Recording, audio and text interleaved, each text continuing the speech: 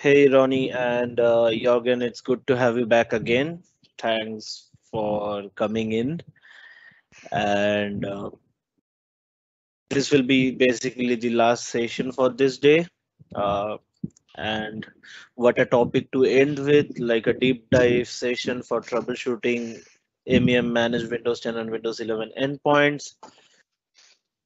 It's great to have you guys here. And Ronnie, I have sent you up in the live event, so the stage is yours. Cool. I guess we'll just kick it off then. Well, first of all, thank you and welcome again. This is our second session today, Jörgen and I.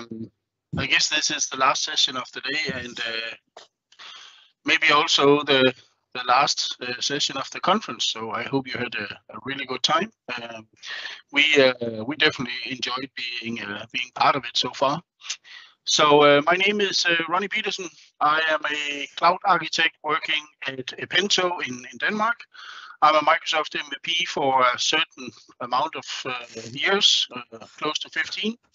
And I work with endpoint management and everything around Intune, Windows 11, configuration manager, and stuff like that for the last, I don't know, 25 years. That's why I'm getting gray on the top, trying to figure out how to troubleshoot all this stuff. And with me today, I have my good friend from Sweden, Jörgen. Yes, thank you, Ronnie. Yeah, really looking forward to this last session as well. We troubleshooting the MEM managed Windows 10, 11 is a great topic and great fun as well. And there's so many things to cover as well. And I'm living next to Denmark, but not really in Denmark. So I'm from Sweden. Also an enterprise mobility MVP. Been doing this for many years now, and it's still so much fun. It's like having your favorite hobby as your work as well. It's great. If there's any questions afterwards, feel free to reach out to either me or Ronnie. That's no problem, and we will gladly help you with all the questions you have. So let's kick it off then. What are we going to cover to this last hour? Some tools that can be used, log files, configuration policy processing, subscription-based activation, which is starting to be a problem or a challenge at least. Some enrollment troubleshooting policies, and then last we'll kick out with the management extension and see how we can troubleshoot that little add-on. And with that, I think we'll start, right? One of the tools that we need to do our job is unfortunately the most boring one. And that's the last resort when we troubleshoot something, and that's remote control. So we can help the end user directly. I couldn't find a better picture of a remote control, but it would be cool to remote control a user that way instead of just a PC, but we'll see someday. As everyone knows, TeamViewer integrates in the endpoint management portal, so we can just say Intune remote control with TeamViewer.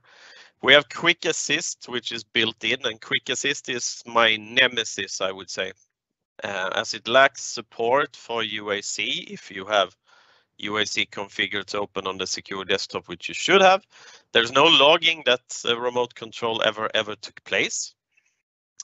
So maybe it's okay for small organizations. Otherwise, I actually think it should be uninstalled from all corporate machines, so we don't open that way to be remote controlled from anywhere on the internet. Even if you're on the inside, it will run through everything, as it's the traffic is proxied through HTTPS and Microsoft.com addresses. What is cool with Quick Assist is that we can actually use it during autopilot. So if I autopilot the machine, and that's a different topic as well, which you shouldn't cover today as well, I can just press Shift F10 and open my command prompt, and then I can request assistance from my autopilot process, basically. So as long as I have network, which I should have if I've come to this dialogue, I can actually get help with Quick Assist as early as this process. And yes, Shift F10 to open a command prompt during autopilot. It's definitely a security risk, but it can only be disabled if you put your own image on the machine, because you need a file, a tag file, which turns it off basically. So now I can remote control my machine through the end user's machine throughout the autopilot process, helping them with whatever question they had, if it's typing their password, multi-factor, or whatever challenge they're facing. So it's actually, from that perspective, Quick Assist is quite good, but it should still be uninstalled afterwards, as it's still a security issue, I think. At Ignite a couple of weeks ago, remote help was announced, which will be built into the Intune portal. And it will support RBAC and view-only permissions, full control. We will have nice pictures from Azure AD who is remote controlling you, and who you are remote controlling as well. So it looks really, really nice. And it has logging and everything that we need from a compliance perspective as well. But note that this feature in Intune or MEM will come with an additional cost. What that cost is has not been publicly announced yet. So we still don't know what this feature will cost. Otherwise, we're back to using something else. So that's look out for that. It will be in preview first, and then it will be available everywhere. But as soon as it's GA, then it will be a cost for it. So keep that in mind. CM Trace, for everyone that's used Configuration Manager before, CM Trace is our best friend. It's still a great log reader, but it's not free as many think.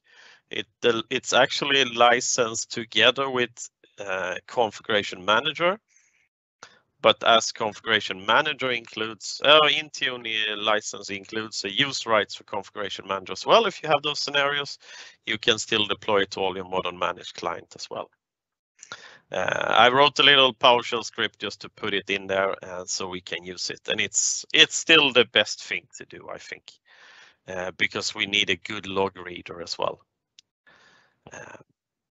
We also, and Ronni will show you some more about log files and where to look soon as well. But before that, sometimes we want to do really cool or really advanced troubleshooting. And we can do that with Wireshark, Fiddler, Netmon, whatever. But there's a community tool created by Oliver Kieselbach, who is called SyncML Viewer, which is actually great because we can see the SyncLM protocol stream coming down on the machine with the actual policies as well, which is really cool if we try to troubleshoot why something isn't working or why a policy isn't applied or anything else. So let's see if we can switch to my demo machine, which was the last open window I had, of course. So this is basically how it looks. I can read the stream, I can see messages, I will show that soon, and I can see some response code references if I don't know what the response codes means. I can also save the file so I can troubleshoot it later if I like. But if we look at my scenario here, I put this machine in a Azure AD group with a policy targeted for autopilot, which should convert all the devices to autopilot devices. And when I then search for hardware in my SyncML file, I can actually see here that the data for the device hardware data is actually my autopilot reference ID or autopilot hardware ID coming back up to Intune. So it's actually really cool. And if we look here, we can see all the traffic I had. And we can see here that I have, for instance, we can see different applications. So we can see that I think the web application, that one is a good one because it's in clear text, right? So here we can see the web application.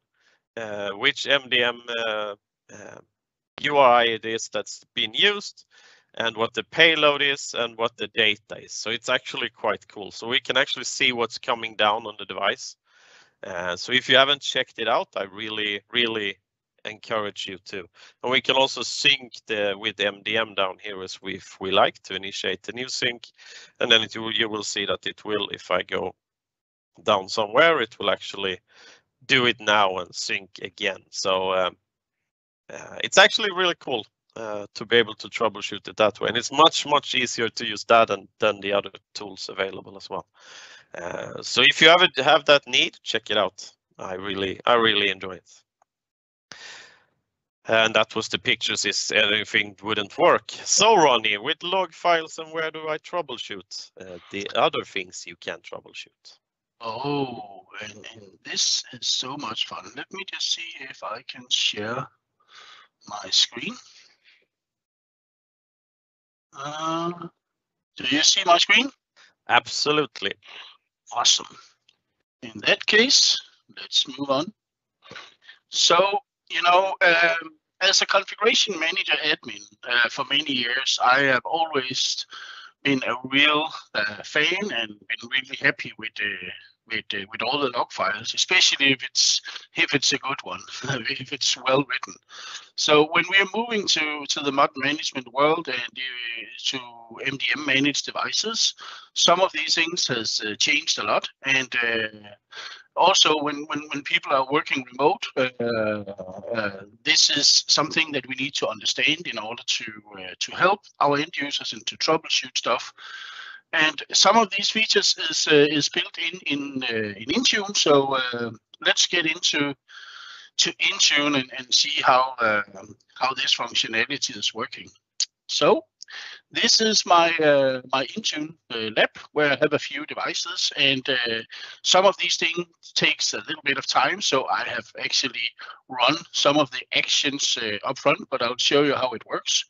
So we can go into our devices and we can go into our Windows devices, and then I can see the devices that I have here. If I take a random co-managed device, let's just take this one.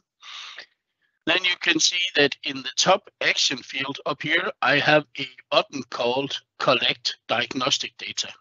And basically what that means is that I will download the log files from the machine or ask the machine to actually collect them locally, and then it will upload that to Intune.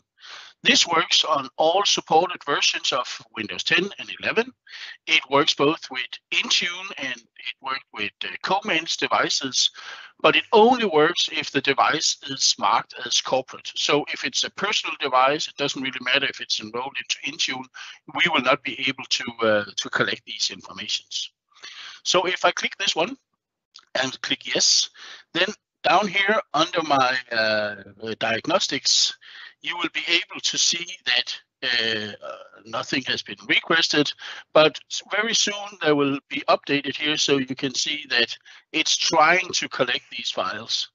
If I go to my front page here, you will also get to see that message here in just a while when the client has been contacted.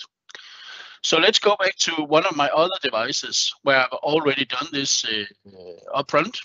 And if I click on this machine, you can see here that it has already been run. I have the collect diagnostics that has been completed right here. And if I go down to my where is it, device diagnostic here, you can see that it was completed.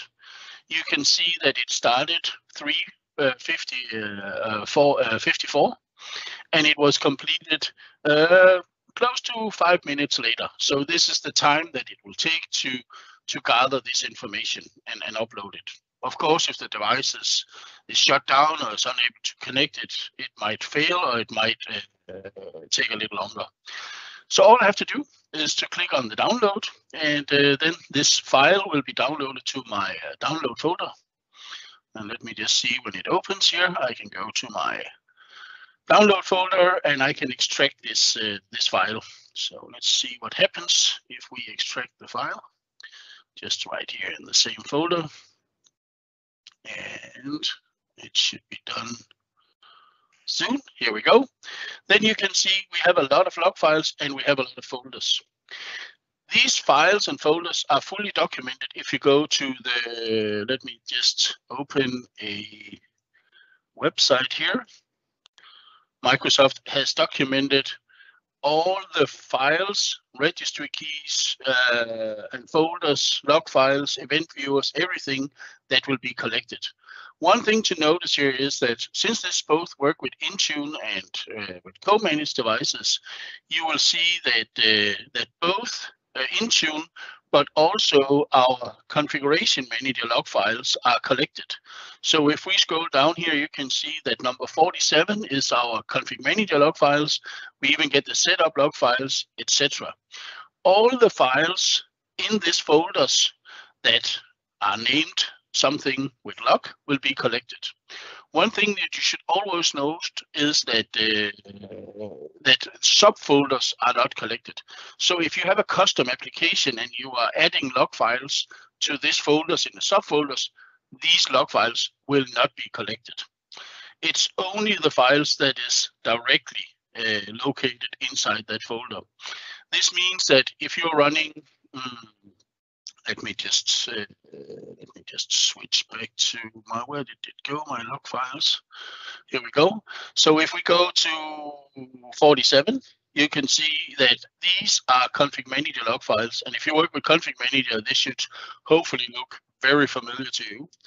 But also, if you go to this folder here, you can see, no, not this one, the Intune management extension. Here you can see the Intune management extension log file. But you also get a lot of other reports. One example of that could be number 42, which, let me see why this is not sorted by name, which is a lot easier. 42, here we go. This is a report on the VLAN. So if you're troubleshooting something that is network related, this report is being run and executed locally on the client. You can see the system information. You can see all the network adapters, the MAC addresses. You can see script output in a very nice UI where you can see IP config and etc. from all kind of commands that has been executed on the client and that you can use for troubleshooting your issue. One of the things that I'm a huge fan of is, let me see if I can get back to my Explorer here. I have an application here in the root of my C drive. It doesn't really matter what it is, but I'm using the Microsoft, the PowerShell App Deployment Toolkit to wrap my applications. So if I go in here and I find my XML file for the application, you can see that I'm actually storing, open with, and we have it here. You can see that I'm actually redirecting my log files to the Windows folder config manager log files, and then I have this extra folder here called software. And basically what that means is that these log files will not be collected on my device. I have to remove this part in order to do this third-party troubleshooting. If you are running in a Intune managed only device and you don't have config manager and you have custom log files, then I recommend that you store these in Intune management extension path under log files, because everything that you put in here will also be collected. So let's get back to the slide. So now we know how to get the log files, we know how to work with them, and we also know what they can do for us. Here's just a screenshot of what you should do if you want to collect these files. So the next step is often, now we have something that we have deployed and it's not working the way we expect. So in this case, I will try to take a policy, deploy it to a client, and then we'll do the reverse engineering and see how it's actually being applied to the machine. So in this case, I will do a Microsoft Office 365 policy. Basically, it's just a policy that will enable automatic updates, and we will also configure the update channel for this application. So let's look into our demo environment again and jump back. So the first thing we have done is that I've created a Windows policy for my devices. In this case, it's simply just a Microsoft app update setting policy, and you can see that I've used the session catalog. So if I go into this policy and scroll all the way down, you can see that I have configured these few settings. I have enabled automatic updates, and I've configured the update channel to run the current channel preview. So basically, this is all that that we have done, and I have deployed this to all my devices. So what happens next is that these policies will now be picked up by the device, and the device will then write this policy down to the registry. And in order to find these policies, let's open our rec edit. Here we go, and let's navigate to my provider ID. So the first thing that I need to make sure is that I know my provider ID. And the provider ID is located right here under my policy manager ADMX that is installed. And then you can see the policy provider right here. So this policy provider for my device.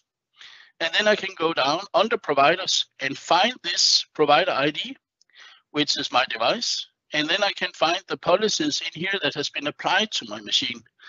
And as you can see, we have something here that looks a little bit familiar. We have some Office 16 v2 policy updates that has been applied to this machine. So basically, the policy has worked. So if we look down to this folder here, you can see that the first setting that we configured was that we enabled automatic updates. And you can see here that it was enabled. We can also see that the ring we have selected, the first release channel or the current channel preview has been configured. So basically now Intune has done its job. Next, we need to understand the application, because the application is actually reading these settings in order to set the policy inside of the application. And to verify this, then we need to go to the Office registry settings of the device. So in this case, I will navigate to Software, Microsoft Office Click to Run configuration. And in here, I will see that the update channel has been configured to this CDN. The CDN is basically a URL where the files for this specific release of Office that I prefer is configured.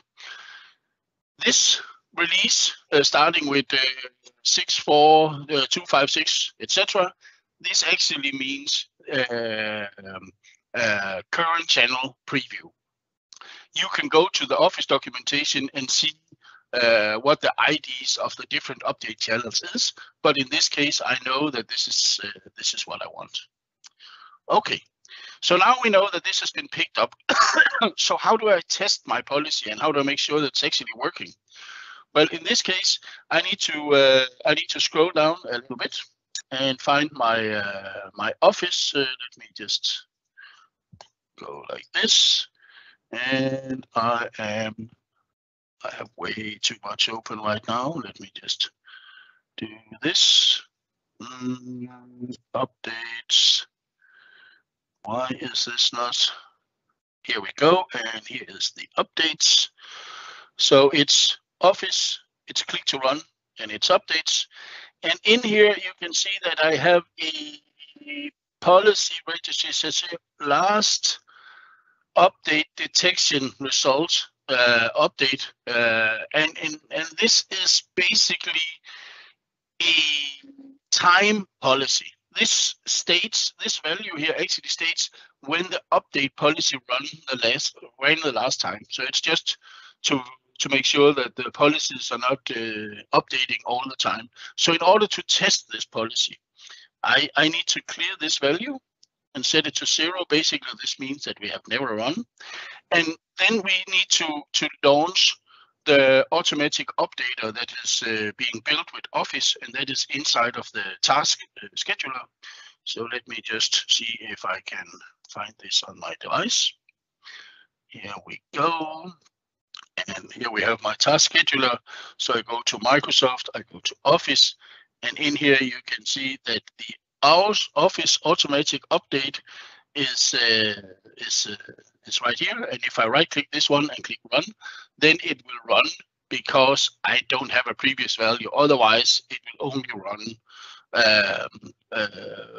once every day. So all I have to do left is to launch my Office application. And in this case, I'm running Microsoft Excel. And as you can see, it has been updated to the current channel preview. Updates has been automatically enabled and will be downloaded and installed. And you can also see that I'm running the latest November build of Excel. So basically, this is how you need to learn how to troubleshoot the policies and understand where when you create a policy, what's actually happening on the device. That will make it so much easier to troubleshoot. Okay, let me just see my slide. I'm not really sure if it's, I need to hand this over to Jörgen or not by now. Let me just, I have everything that I just showed here in my PowerPoint slide. So when you get to download these, you can you should get all the values and everything that you've seen. So next, Jörgen will tell us about subscription-based activation troubleshooting. Absolutely, I will, Ronnie. There's a question for you in the chat as well, so you have something to do while I present. So let me see if I can answer that. Why did we have troubleshooting subscription-based activation? Well, we started seeing some issues with the subscription-based activations in many different scenarios. So that's why it's time to start looking at it. Subscription-based activation when you use an Azure AD join device and you have your subscription in Intune or in Azure AD, sorry, you have your license acquired there. It will actually reactivate the license every 30 days once it's activated for the first time. And there's actually two tasks, two scheduled tasks that are triggering the license acquisition and enablement. So we can see those two tasks in the scheduled task. One is called enable license acquisition and one is called license acquisition. And if you see, I have an error here on my machine as well. So it's actually the store that actually does the renewal itself, or actually the activation is a better word than saying than renewal. So in this case, I had more than one Azure AD account under my Access Worker School, which was added by the dreaded do you want to register your device when you add a mailbox, for example. So absolutely. So this, if you look at this message I have here, it says service error, code 400, single tenant ID expected for Azure AD users. And all the Azure AD users provided in the request are expected to be associated with a single tenant. And apparently I had 3 tenants on my machine at that time. And then my license will not renew, and then I will end up with this. If I look in Windows 10 in this case, but it's the same problem in Windows 11. It will revert back to the license in the firmware on the machine. So that will be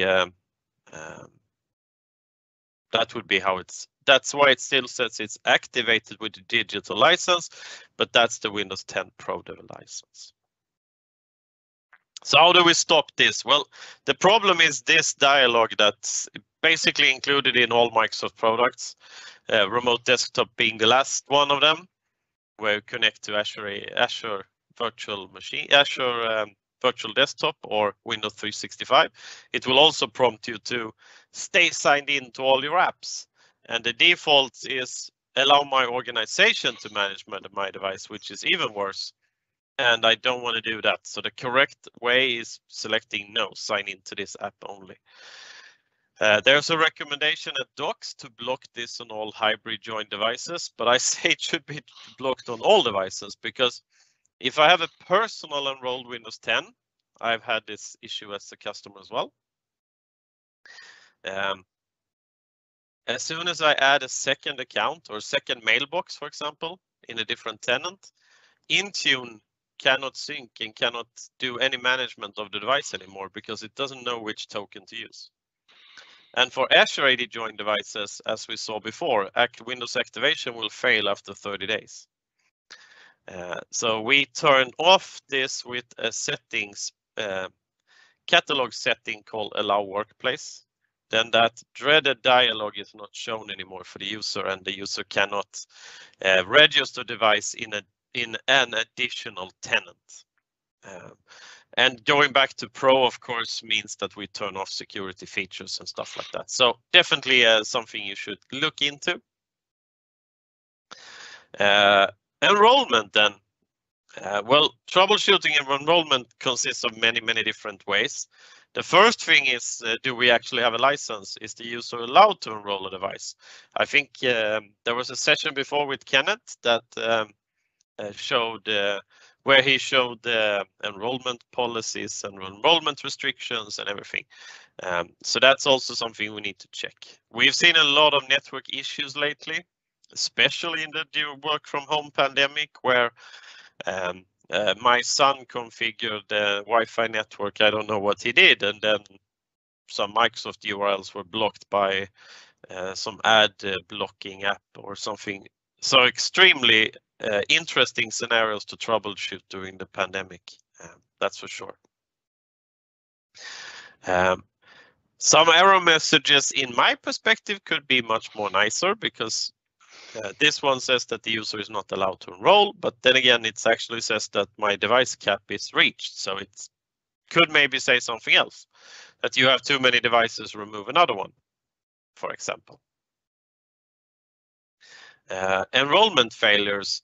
We have not a report, but under monitor in the MEM portal, we can actually see if a device is blocked by a restriction, for example. We can actually see it there when it says device cannot be enrolled as personal device. So it will actually block it there and log it there as well. So we can actually see it if we need to look into that. But otherwise, I would say it's a lot of network issues we see as well. But this could also be an issue, absolutely. If we do co-management, we now have some nice reports in Configuration Manager, which actually will tell us why a device isn't enrolled, why something went wrong. I like the undefined error as well, but normally they go away after a while, actually. So they at least are defined. But getting them in a co-management status is a good thing as well. And troubleshooting them is not that. This is a good help, at least to get an overview. That was one of the biggest issues either. We didn't know the status of them. One thing to take into account as well, if you do co-managed device enrollment, is that a co-managed device will always try to enroll using a device token and not the user token. If it fails with the device token for some reason, it will revert back to the user token. But depending on conditional access settings or MFA settings, this can fail because there's an additional security question we can't answer. And that's something to take into account if you do co-managed devices, is that the enrollment restriction called all users is actually applied to all devices. So if you block that one and block corporate enrollment in that one, you will block it for all device tokens and not only for users. And then all your co-managed devices will use the user token instead to enroll. So that's something very important to keep into mind. You will see it in the log file for co-management. It will, on the client, it will say using device token, something went wrong, defaulting to user token instead. So it's at least quite easy to look into the co-management handler.log file on the client where we can see those parts. So how do we troubleshoot policies then, Ronni? Oh, let me see if I can get my screen connected. Can you see my screen? Absolutely. Great. Let me just see if I can get everything and click. Okay. Well, first of all, before we start, troubleshooting the policies, it's also a good idea to understand how we handle conflicts and what policies should be used at what stage. There's a way. There's a lot of different ways that you can configure settings, and this is our recommendations to do this. You can do this in a lot of ways, and of course, I'm not saying that you should go out and convert everything to this. If you have something that is working, then perfect, then leave it at that until you need to update it. But basically what we recommend is that if you have something that is security related and it is available under the endpoint security node, then you should definitely use that. The session catalog is a more modern view of the administrative template, so I would highly recommend that you use that also for the better and richer reporting that is coming with that features. If you don't have that setting available that you want, then of course you can use the configuration standard policies. You can use the administrative templates if that's what you like. If it's something that has not been published to the UI, then you can use the OMA UI or custom CSP settings. You still have the options to integrate third-party ADMX files if you want to manage Google Chrome or whatever third-party apps. And of course, you could use PowerShell scripts. We have also seen that some customers and some partners are starting to use more and more proactive mediation when they are fixing stuff and setting stuff. And I think it's a really cool idea, and you can do a lot with that. But you also need to take into consideration that this is not part of the Microsoft Intune license. It actually does require a Windows Enterprise E3 license. So and for now, it's not even available if you have a Microsoft 365 Business Premium license. So it's something that's only available if you are licensed to use the enterprise version of Windows. So with that in place, then you also need to take into consideration that if you are removing a policy again, then the policy might not be removed from the client because it's actually being tattooed to the registry. And if you have a user or device that is member of a group and that group is assigned to a certain policy and you remove that group or device again, then not all policies are removed. There's really no really good way to know that upfront, besides from testing it. So if it's important to you that when you remove a policy from a device, then it's go back to the previous settings or the original settings, then to be absolutely sure, you need to do some kind of validation, either with a script or a new policy that will set the setting to what you want it to. Because otherwise you can end up in a situation where things are becoming, kind of in an unpredictable state. If you have policies that are applied to a user group and that group has been, or the user has been removed from that group, then you also need to know that the platform-specific policy refresh cycle is not the same for just the policy refresh. It will take 7 hours plus the time the refresh policy takes. And basically, this is to avoid that some admins might do a kind of mistake where they accidentally remove a lot of users from a group, and then the policy disappears, and stuff stops to work. So with this design that was announced this summer, It's not something that is making Intune slow. It's actually by design.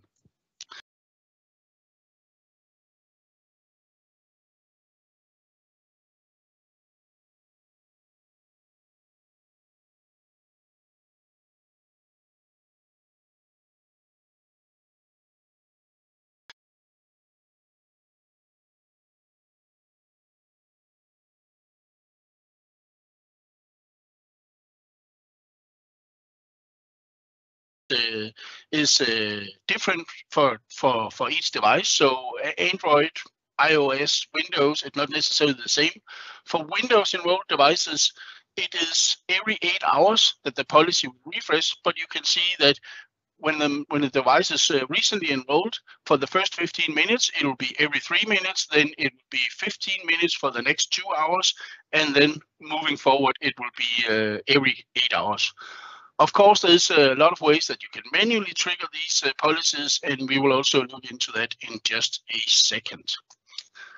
Let me just show how this works. If we go to the task scheduler that we used before, you can see here that if I go to Microsoft, if I go to Windows, if I go to the enterprise management, no, not this one.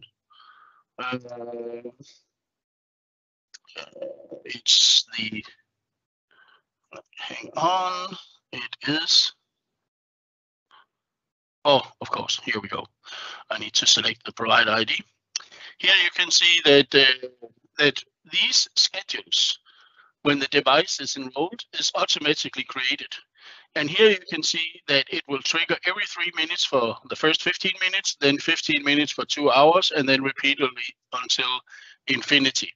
And here you can also see at what time my device was actually deployed. So that was last year in June. And if I want to trigger my policy, I can also simply rerun this this task in my scheduler.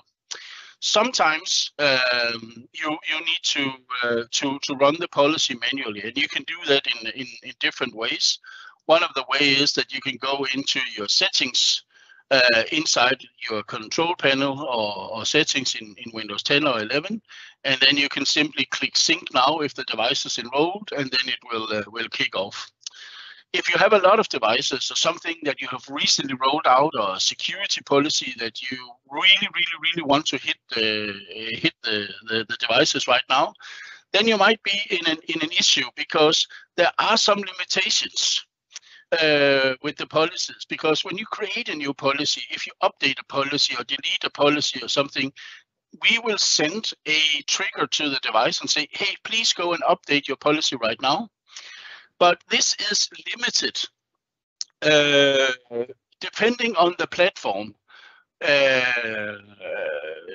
If you are doing an update that hits an Android policy, then Microsoft is sending that notification to Android. And if it's iOS, they will send it to Apple using the push notification service.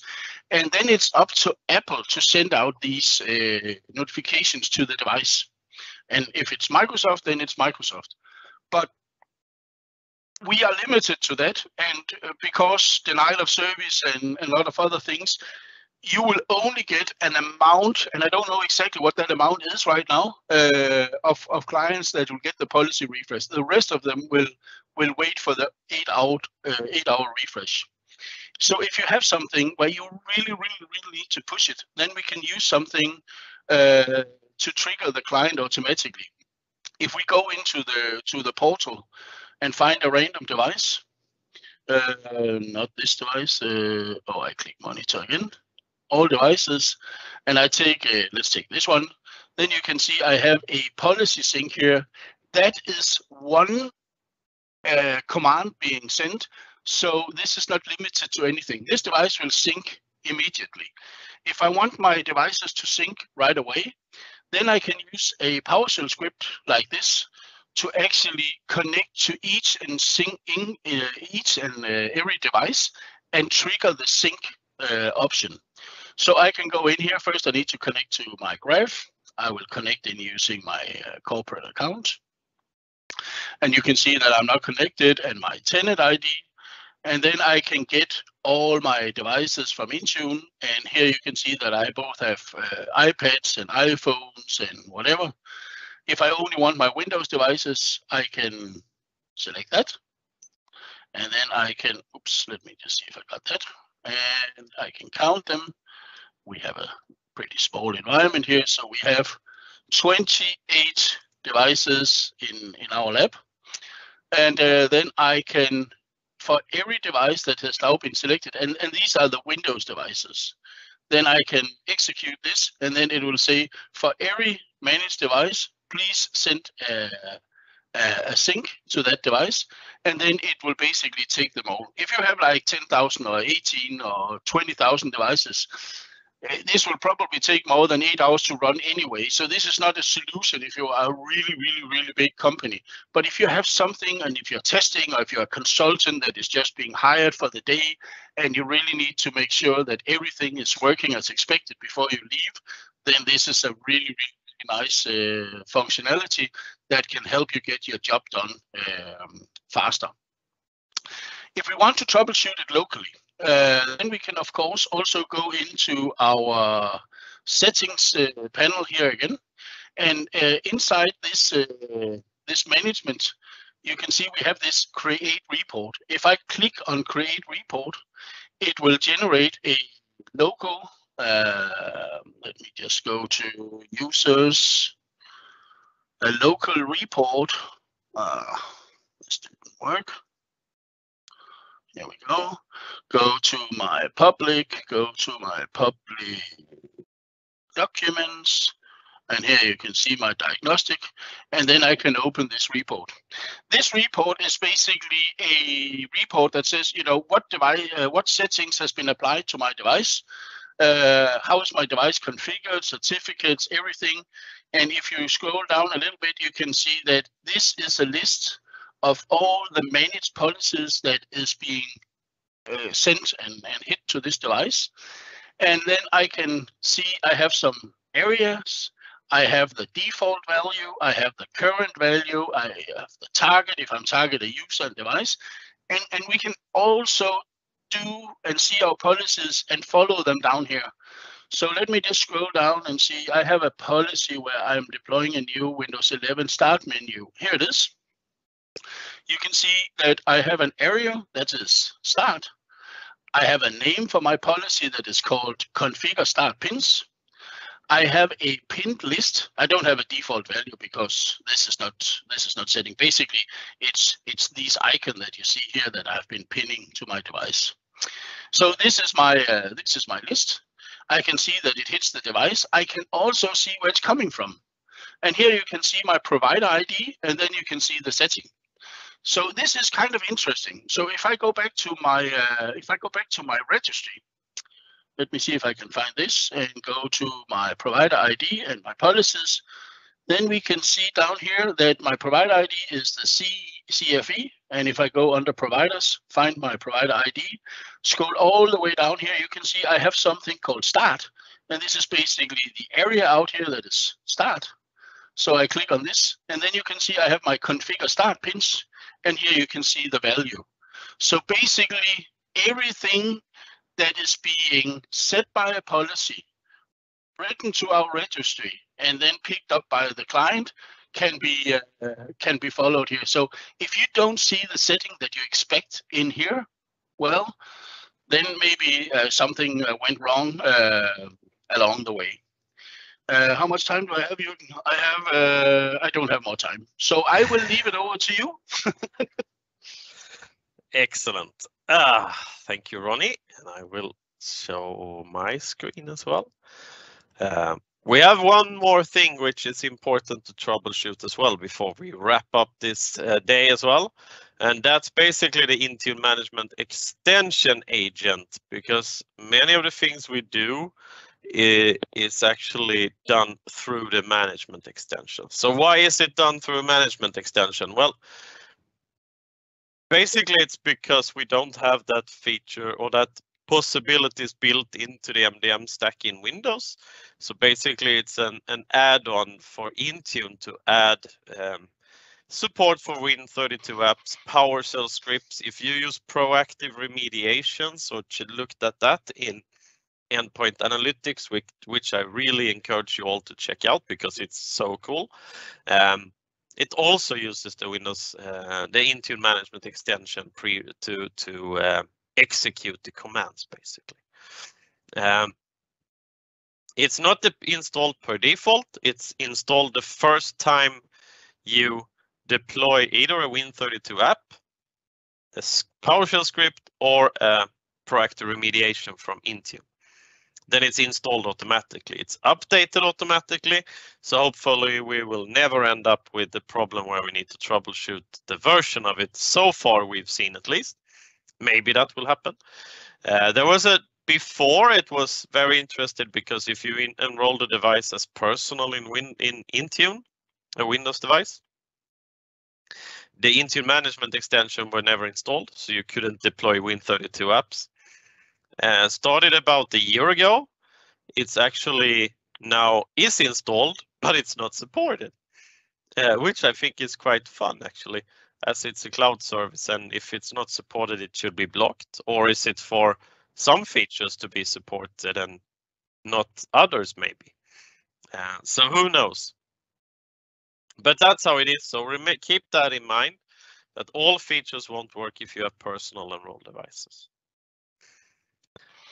What's a corporate enrolled device then? That's something that we need to take into account as well. It's basically, it's everything where we can control the output. If we look at the modern options, we can have a device enrollment manager account. We can deploy it through autopilot. We can enroll it through a bulk provisioning package, and we can use it through group policy as well. If I Azure AD join my machine manually, it will actually say that it's corporate in one view, but from a restriction perspective and functionality, it's still not a corporate device, as you are always added as a local admin and there's no way to control that. The Intune management extension is installed automatically. It has its own event log as well. So we can look in the event log under device management, enterprise diagnostics. We have some events generated by the endpoint desktop app management CSP, which actually calls the management extension. But as it's an add-on, it's a 32-bit add-on as well. So it's installed in program files x86 Microsoft Intune management extension. And it's also there, we actually see the content coming down, which is quite interesting as it's in program files. But that's where we see detection scripts coming down. We see applications coming down. We see the staging of the application if it's throttled by deliver optimization, for example, or branch cache or something else. The interesting here is that if we look at configuration manager, where we have the 24-hour rule. So if you install an application, it's stored in the cache for 24 hours after it's used, before it's being purged, and it's not purged until the cache is full. If we look at the Intune management extension, it will purge it basically immediately when the installation is done. So we won't have a cache to manage in that perspective. We have a log file as well, which is in the program data Microsoft Intune my extension log file.